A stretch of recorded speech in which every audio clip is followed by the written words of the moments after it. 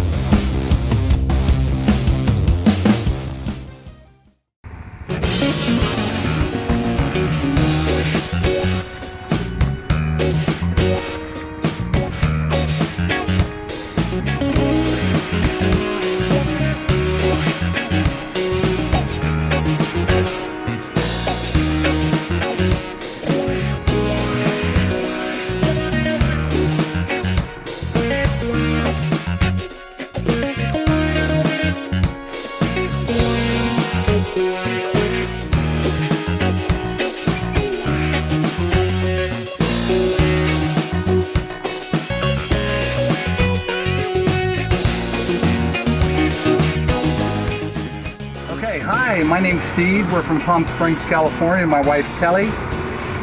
We're in a NuCamp Tag Boondock Edge edition.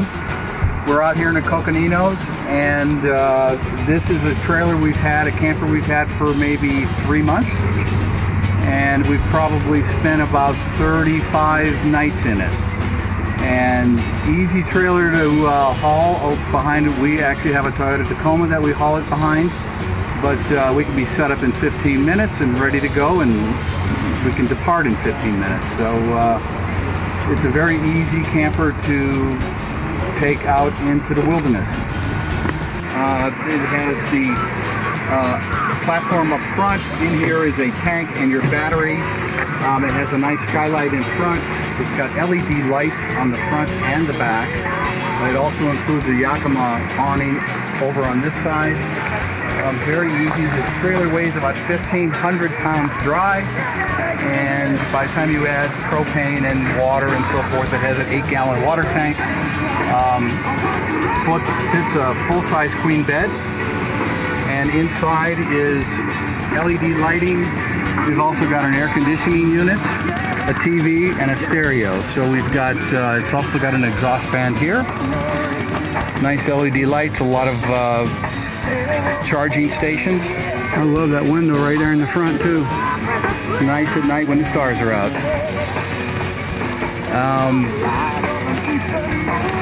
Off-road tires, so it's got a high suspension, so we've taken this thing on some pretty rough roads, and it's handled very well. It's about the width of my Tacoma, so it trails behind you. You don't even know it's back there. Oh, these are all those high density Lexan. Yeah, it's a dual density Lexan window. It's got a screen, and it also has a shade, so you can pull the screen up and put the shade up. That's awesome. Yeah, and that's on all 3 sides. Diamond plate fenders. In the rear, it's pretty simple. It's got a sink. It's got a power unit here for the pump. It has 2 burner stove for propane. Oh wow, you get a 2 burner stove. Comes with a Yeti cooler. We also have another Yeti cooler that we keep over here for drinks, and then a cook box that we put all of our utensils and stuff in. So we usually just back them up together. That's an ingenious idea right there. It's got some really nice LED lights. It's got a light bar here. Oh, nice. And it's got some lights here. Plenty of lighting on the unit. This is great. I see a bucket underneath there. Is that for anything specific, or is it just to drain your sink? Oh, okay, to drain from the sink. Right in the bucket and then throw it out later. Okay, cool. And what are you got city and water connections too? Yeah, there's actually a shower here, so you can hook this up to a power, put the pump on, and you can take a shower. And then in here you can hook up the city water, and you can also fill your tank there. Here's also shore power, and then you have a cable outlet here which gives you cable if you're in an RV site. Now is that 30 amp or 15 amp or what? I think it's 30 amp. 30 amp? Wow, that's nice. And then on top is a solar unit, so typically if we won't have any sun, I can probably get 3 days out of the solar unit if I just use the lights. Wow. How many batteries you running? Just one. You know how many amp hours it is? No, I don't. But it's enough, right? That's all that matters. Seems to work. The only thing you can't run on the battery is the air conditioning unit, so you need shore power for that. But everything else here can be run off of the solar power. That is awesome. It's got the unique features in some of the, got this little feature here that you can open your windows.